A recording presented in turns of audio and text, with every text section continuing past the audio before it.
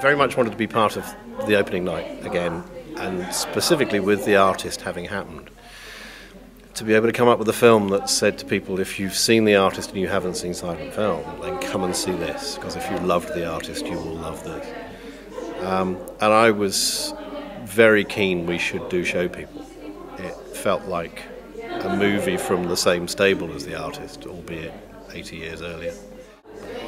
I don't know, I must admit, what the genesis of it was. All I know is that King Vidor, taking on a subject like Show People, would do it well. He would do it with affection for the industry of which he's a part. He would do it as a sales piece for MGM, which it undoubtedly is. And he would do it to feature an extremely good comedian in Marion Davies. What I still think is amazing, and playing it again tonight brought it home, was how much genuine emotion can be wrung from characters who are comic. I think because we all assume that silent comedy is going to have an element of caricature to it. But King Vidor hated caricature. I can remember an interview that he gave to Kevin Brownlee where he uses the word pantomime.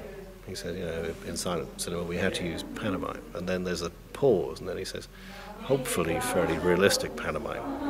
This afternoon, seeing the Lost Art of the Film Explainer, put musicians and a voice speaking at the same time as you're watching a film, made it more real. Even though you could see the guy speaking on stage, you could hear the musicians, you could see the musicians playing, you could see the film. But I was drawn into the film far more than if I hadn't been able to visualise the guy doing the speaking and the musicians doing the playing. It's the key to the live experience of silent film, and it's still an odd one. I don't entirely understand it, but its potency is in those multiple awarenesses for an audience. It's taken a long time for me to process this, but great silent film, live silent film, is about theatrical experiences. And you need a theatrical space. You need the theatricality of the way the films are acted and put across. You need the liveness of the music. Once you've got those things, it is one stage on from cinema, and almost entirely unrepeatable on DVD sitting at home in front of the TV. It was absolutely a no-brainer coming back to Bowness, because no matter how often you play or where you play, you become aware after a while that the films that work, the nights that work, are actually not about a particular movie or about size of venue or about having travelled for thousands of miles to get there. They're about a space which has a real potency to it. I think this space does. I think it's so theatrical as a Hippodrome cinema. It's round.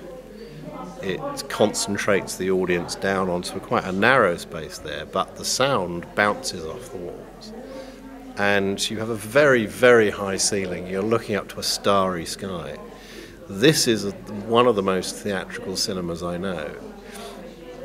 And when you add to that the idea of a gala, where everybody's got dressed up, full house, champagne beforehand, a film you know is going to work, and an audience so up for it, it is an absolutely lovely experience, and that counts for far more than, you know, if I ever got invited to go and play Los Angeles or whatever.